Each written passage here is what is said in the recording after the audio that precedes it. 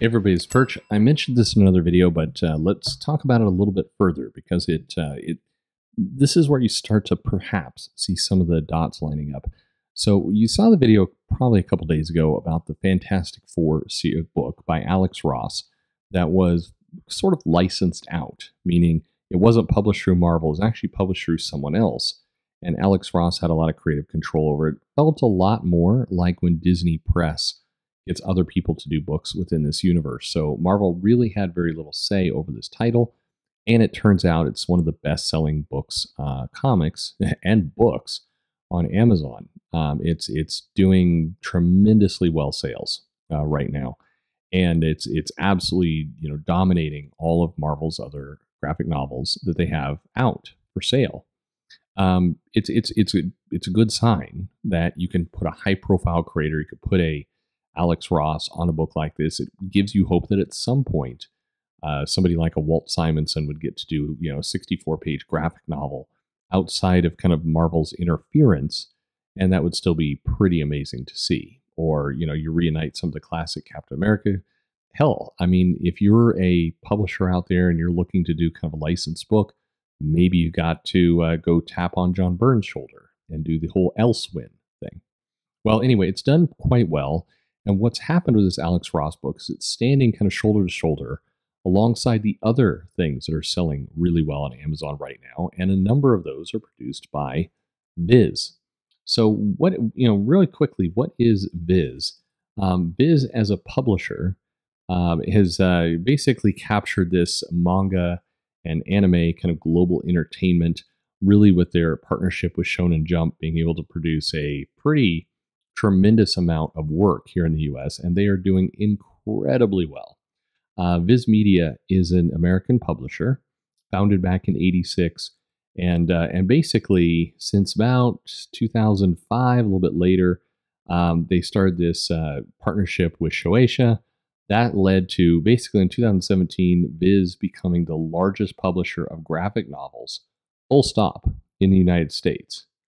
And in 2020, Viz Media saw a 70% growth in the US market, which led to basically manga taking over. So when you talk about manga's dominance, it's easy to talk about the content and everything else, but you do need to bring Viz into the picture because Viz, as the publisher, as the licensor, helped to make a lot of that happen. If Viz didn't exist, it's highly questionable that a lot of these books would be here. They were forward thinking. So keep in mind, when they came in, they signed some of these deals, manga was nowhere close to as popular in the US, and it was far more of a gamble. Like, they signed this deal kind of in the midst of manga having a bit of a collapse in the US, which frankly, we don't know their financials. Probably means they got a pretty good deal out of the whole mix. At any rate, Viz, what does Viz publish? Well, pretty much all of the popular things that they're out right now, because their relationship with Shueisha is allowing them to bring a lot of the Shonen Jump material. That's of course One Piece. That's I'm always gonna fanboy for One Piece, but if you look at their stuff that they put out, it is a massive collection. Full Metal Alchemist,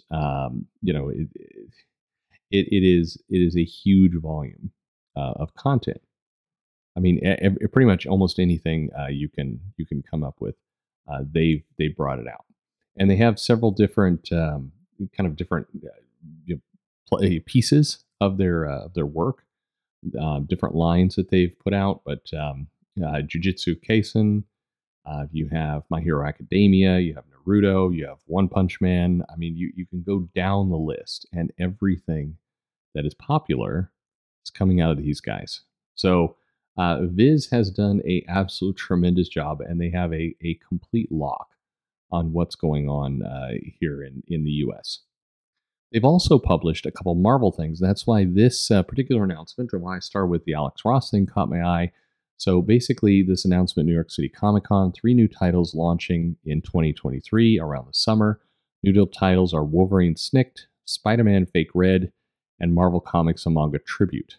Now, these are not new, meaning they're already in the can. They've been done.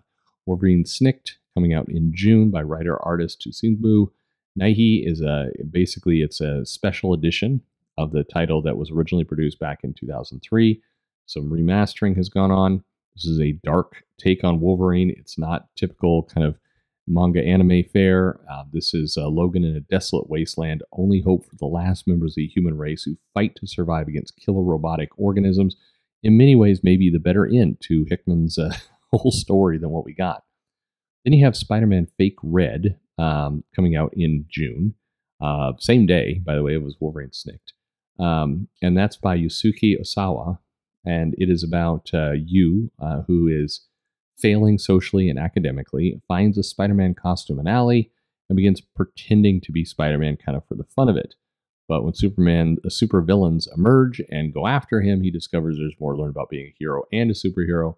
So it's I don't want to say it's a lighthearted take, but definitely kind of a, it's Spider-Man is MIA, and so this person who's clearly not Spider-Man has somehow saved the city against a number of villains, like the Scorpion and Venom and others. It's a good, for those who have read it, it's a pretty great comic, and definitely has a lot of heart to it. Something that's been missing in a lot of the Spider-Man comics lately.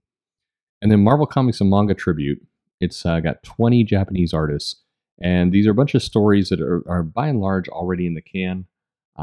This features a number of different people, really some pretty great artists in there, doing their versions of everything from Doctor Strange, Black Bolt, Spider-Man, Captain Marvel. What's interesting is the Captain Marvel is in her Miss Marvel costume, so that's kind of funny. But anyway, these titles, while they're a continuation of the Marvel Viz partnership, it is a escalation of that partnership.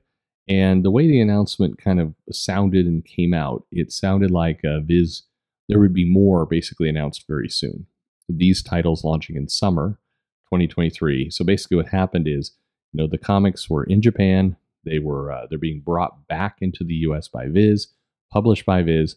In that instance, very similar to what Alex Ross did, probably with similar business terms. So this is really something to look at, because I believe that, again, this is the kind of the tip of the iceberg. And if you start getting, certainly through the relationship Shueisha, you get a number of creators out there who are able to take kind of Marvel properties, do something pretty cool with it, make some money in Japan certainly, but then start to bring it back. And then some of the creators inside this manga tribute, I believe, are new contracted work. And you look at this going, how much of this is just a casting call to see which creators might want to do their own kind of 48, 68, 4-page book through Viz with Marvel characters, making a lot of money. It's highly likely these three, anthologies, you're never quite sure, but certainly Spider-Man Fake Red has all the potential to sell incredibly well, as does that Wolverine story. I don't know. Launching on the same day the Wolverine and Spider-Man one, I predict these two are just going to dominate Amazon again, and we're going to see what this looks like. But this feels and tastes a lot like the future.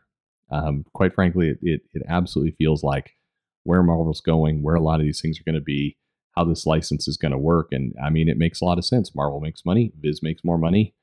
Maybe this is the way the game gets played. But I found this story very interesting. I think it points to a lot of where the future goes, and keep your eye on it, because probably this is, I don't know, it is, I think we're seeing what the next 5-10 years are going to look like. Anyway, let me know, are you excited about this? Is this the kind of story that you would want to see? Let me know in the comments below. Like and subscribe, of course. And thanks for listening.